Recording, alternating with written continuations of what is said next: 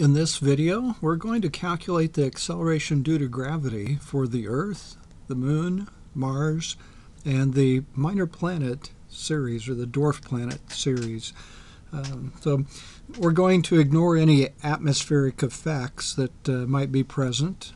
So taking a look at being able to compare these objects a little better, with ignoring the atmosphere, because some of them don't have atmospheres. But let's go into the physics of this. Newton's second law says that the force on the object, net force, equals the mass of the object multiplied by its acceleration.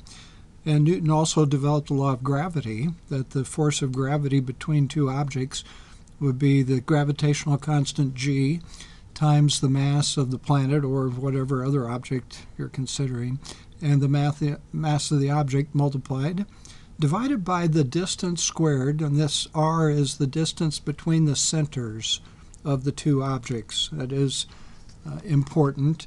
The mass needs to be in kilograms, and this r value is in meters, and we are going from, and I probably should not draw it like that. We're going from the center of the object of the planet to the center of the object that's right on the surface of the planet. We're not doing the gravitational attraction some further distance away.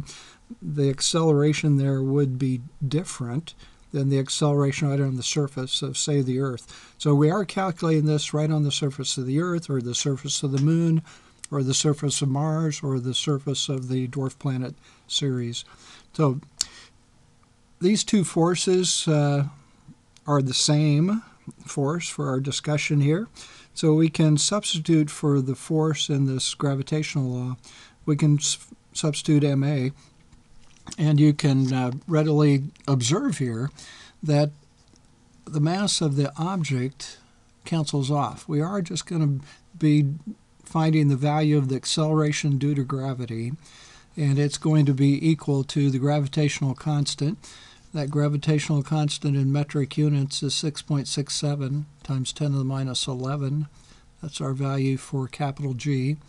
And the mass of the object and the radius of the object, that's going to change from one object to the other. So you should do this calculation. I'm going to write this one out.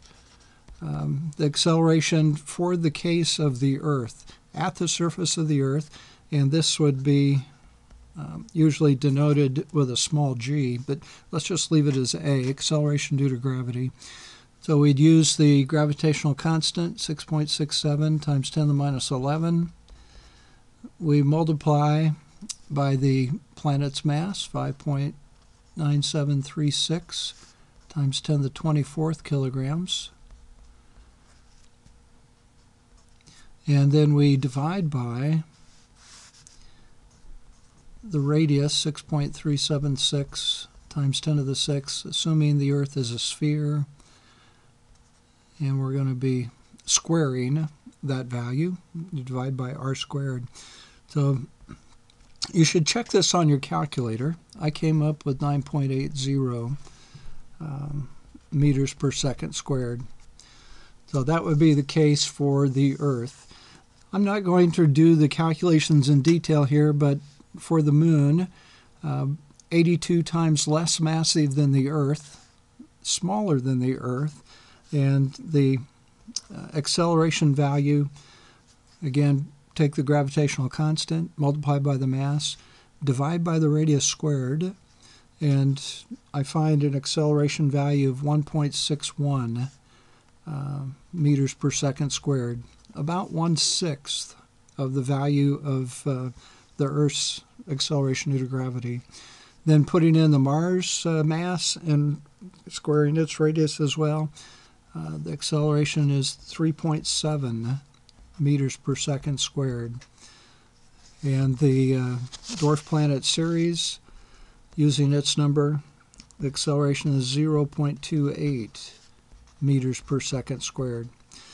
So if you were to take a ball to each of these objects and drop them, I'll drop one here. This pin accelerates towards the Earth at 9.8 meters per second squared. On the Moon, it's going to drop more slowly. It's not going to accelerate as fast. On Mars, again, a smaller value for the acceleration.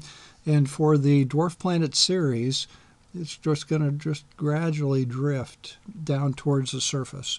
So there we are with acceleration due to gravity. It does not depend on the mass of the object that's falling. It depends on the mass of the main body, the planet, and the radius squared. And I am doing a little simplification that the planet's mass is completely dominating the situation, just using a small mass up here, and saying that the Earth stays at rest while I drop this marker towards the Earth. So there you have it. Ask your instructor if you have questions about the acceleration due to gravity. If you have other physics and astronomy questions, my YouTube videos are listed and annotated, described a little bit. Physics.gpclements.com, astronomy.gpclements.com. We'll see you in the next video.